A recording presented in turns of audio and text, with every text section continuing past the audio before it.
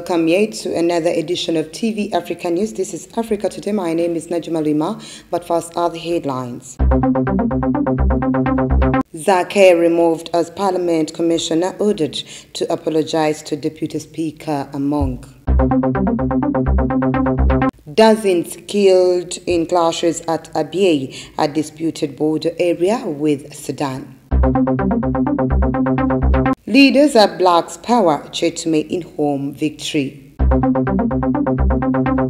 A warm welcome once again. Now the news in detail. Mityana Municipality MP Francis Zake was on Thursday removed as a Parliament Commissioner after being found guilty of misconduct over his abusive tweets directed towards the Deputy Speaker of Parliament, Anita Among. We have more. Honorable Zake was sent to Parliament's Committee on Rules, Privileges and Discipline for investigation, and on Thursday, the committee chairperson and Bugweri County MP Abudu Kantuntu presented a report that found the legislator guilty of misconduct. Consequently, the House adopted the majority report as authored by Parliament's Committee on Rules, Privileges and Discipline. Later, Luchiga County MP Roland Indiomujenyi proposed that the House amend the majority committee report to find that Zake is unfit to hold the position of the Commissioner of Parliament and be relieved of the duties to safeguard the sanctity of the House. Following the majority report, a section of opposition legislators led by Butambala District Woman MP Aisha Kabanda disagreed with the Kantuntu's committee. She insisted that Zake is innocent but urged that the legislator apologizes. However, Parliament did not adopt the minority report. Consequently, Badegela Yibi Division legislator Martin Ojala Mapenduzi moved a motion under Section 5 of the Administration of Parliament Act for a resolution to remove Zake from Parliamentary Commission. Shortly before the vote, a section of MPs led by the leader of opposition walked out of Parliament in protest. However, this never stopped Parliament to continue with its business, and consequently, a total of 155 legislators voted to remove Zake from the Parliamentary Commission, whereas only 2 voted against the move.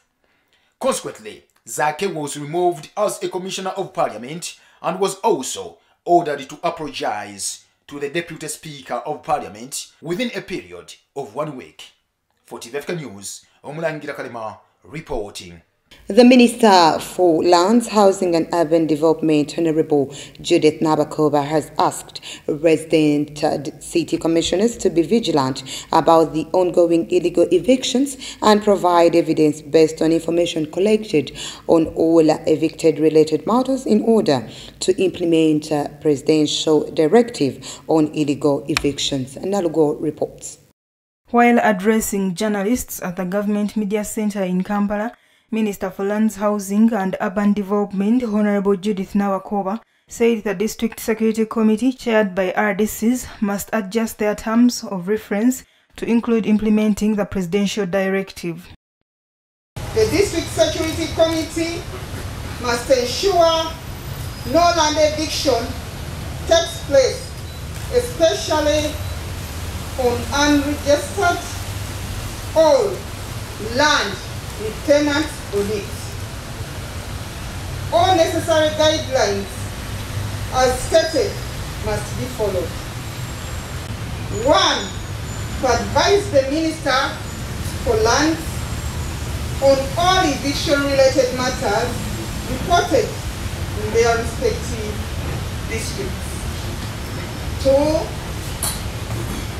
To comply with implementing the presidential directive or the presidential ban on land evictions. 3.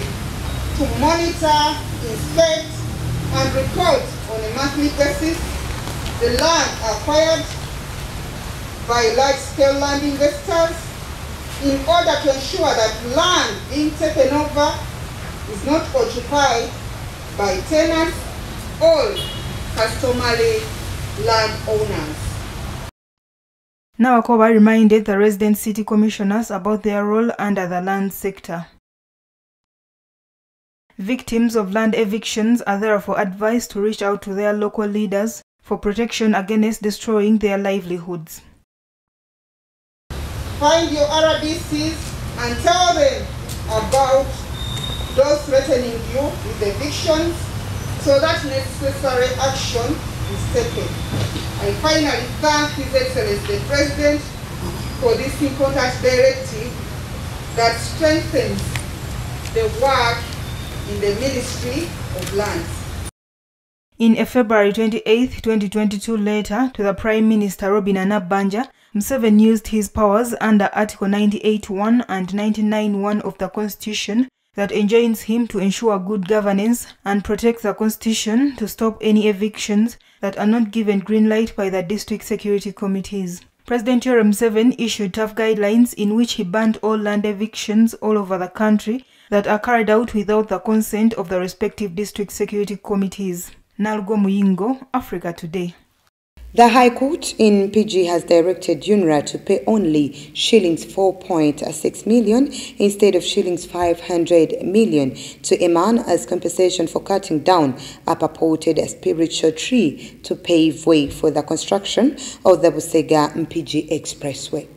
One of the members of the Lugave clan recently refused to allow UNRA to cut down a tree they said is sacred without paying them 500 million Ghana shillings as compensation for allowing the 300 billion Ghana shillings Busega-Mpigi Expressway pass through their piece of land that has the tree. The same has since stalled the construction process of the road after one of the clan members, Hussein Katamba, went to court challenging UNRA's move to draw plans of constructing a road to go through his piece of land, which also has the spiritual tree named Nabukaru. However, on Thursday, Mpigi High Court Judge Anthony Oyuko Ojuko ruled that there was no evidence to show how long the so-called cultural site, which also has the said tree, has been in existence. The judge ruled that the evidence provided in no way proved that the said land was a cultural site belonging to the Lugave clan and had been in existence since the 1800s. In his suit, Katamba asked the court to order UNRA pay him 500 million Ghana shillings in compensation before cutting down the tree and seeing the road pass through his piece of land. However, during the hearing, UNRA and the Attorney General's lawyers urged that, basing on the location of the land in relation to urban centers, economic activity in the area, physical and geographical factors, population density and vicinity to services such as water, electricity and roads, Katamba deserves only 4.6 million Ghana shillings as compensation for using his piece of land and cutting down his tree. For TV Africa News, Omulangira Kalema reporting. Let's take a quick break. We will be right back.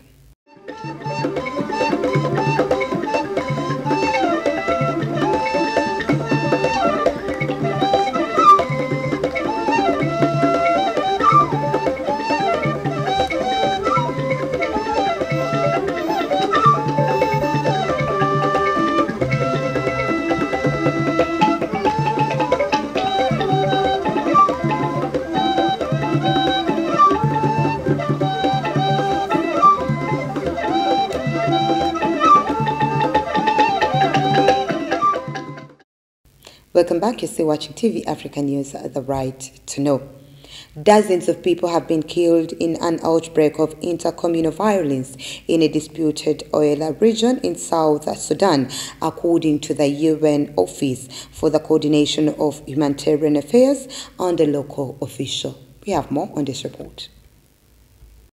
According to OCHA, fighting in the oil-rich border region of Abyei, disputed between Sudan and South Sudan, has left 36 people dead as of March 6th, an unknown number injured and 50,000 displaced. Fighting in the area, which began on February 10th, intensified in early March, according to OCHA, which added that humanitarian operations in areas affected by the fighting have been suspended and aid workers have been relocated to safe areas.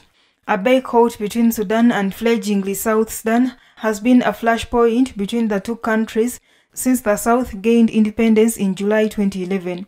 South Sudan separated from its northern neighbor in 2011 following a peace treaty that ended a 22-year civil war. The region has also long experienced tensions between Ngok Dinka community and Miseria pastorists who cross the area in search of grazing land. Triple A spokesman Ajak Deng said 2 deadly attacks were carried out over the weekend by Miseria herders and members of the Sudanese armed forces equipped with heavy weapons.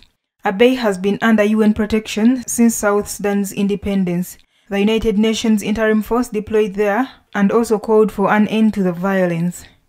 Moving on, a South African Judge Raymond Zondo was appointed on Thursday as head of the Constitutional Court, the country's highest court. Justice Zondo was previously in charge of South Africa's inquiry into state corruption under President Jacob Zuma, who ruled the country between 2009 and 2018. The appointment of Justice Raymond Zondo by Head of State Cyril Ramaphosa follows lengthy televised hearings of the 4 candidates that took place during February. The judge was already a deputy president of the court. Zondo will take office on April 1st when the commission he chairs will prepare its 4th and final report on state corruption under Zuma. The court has always maintained that Zuma must comply with the commission's orders, including imprisonment. Zuma's imprisonment for refusing to testify in July 2021 triggered protests that degenerated into riots and looting that left more than 350 people dead. Away from that, the Malian government announced on Wednesday evening the opening of an investigation into the murder of several Mauritanian nationals on its territory, but assured that for the moment there was nothing to accuse Malian soldiers. Mauritania raised its voice against its neighbor on Tuesday, accusing its army of recurrent criminal acts on its soil against Mauritanians following the disappearance of a number of them in the border area.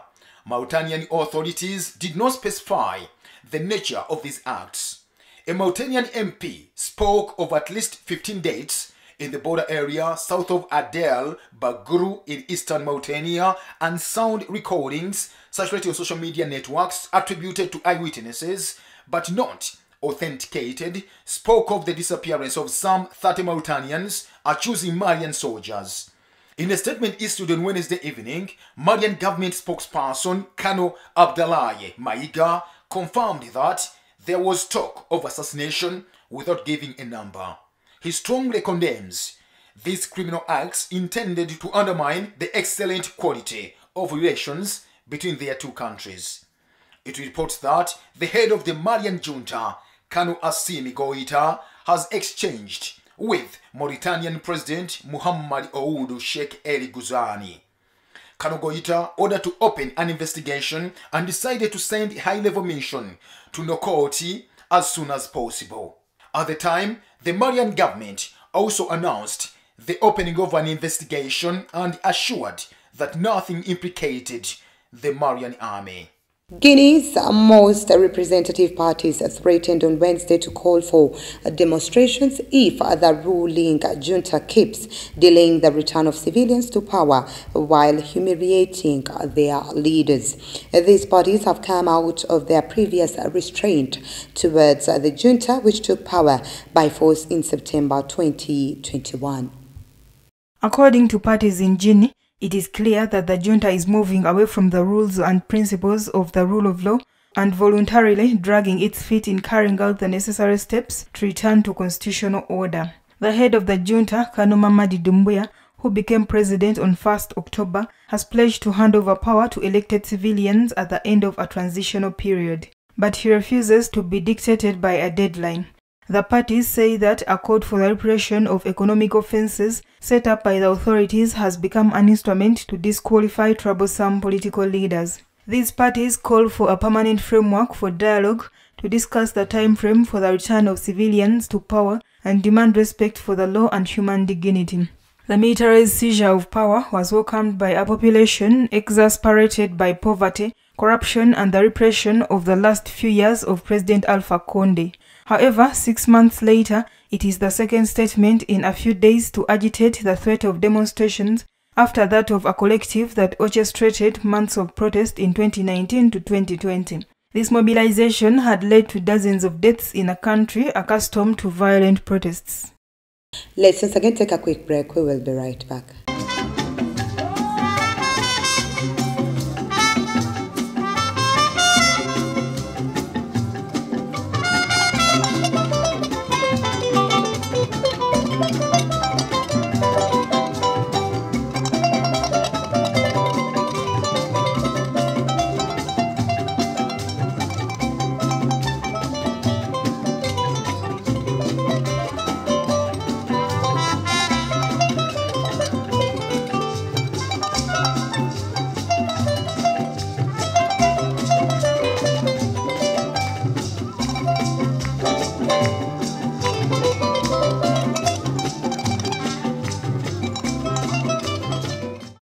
Welcome back. You're still watching TV Africa News, the right to know.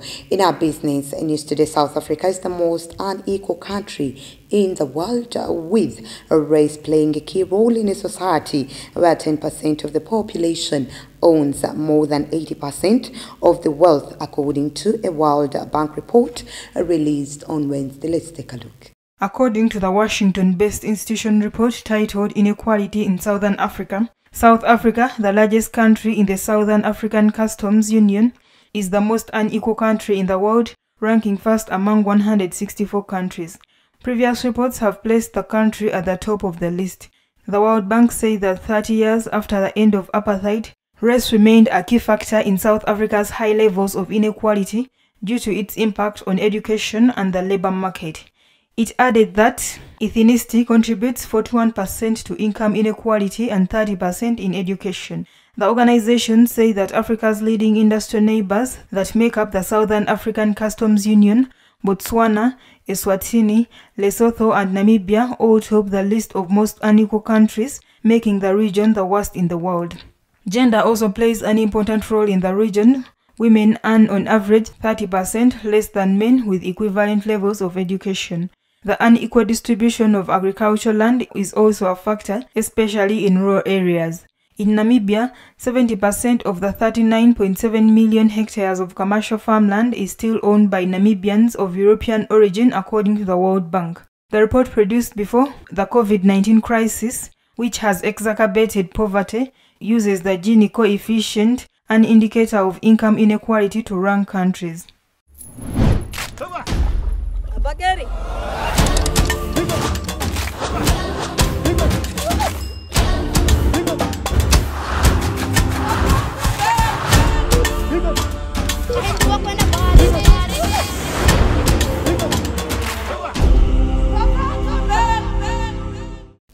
In our health news today, Nigeria announced a surge in COVID-19 infections a day after registering the lowest daily figure recorded since the start of the pandemic. On Monday, the Nigerian Center for Disease Control announced only 2 cases had been recorded in the country. On Tuesday, the health authorities recorded 118 new infections. The surge in the number of COVID-19 cases is partly explained by the arrival last Friday of 772 evacuees from Ukraine currently at war with Russia. Of these, at least 60 tested positive for coronavirus. The death toll still stands at 3,142, while the infection toll has increased to 254,777 cases.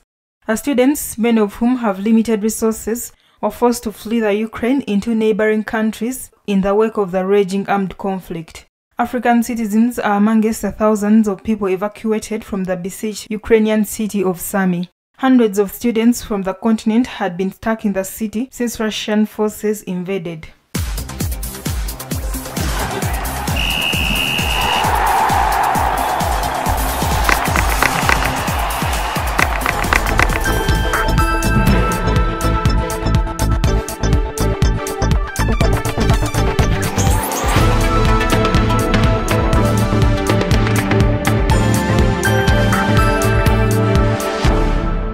And in our sports news today, the top clubs in the FUFA Big League are definitely fighting for the 3 promotion slots, with the lower cluster aggressively resisting a relegation to the regional leagues.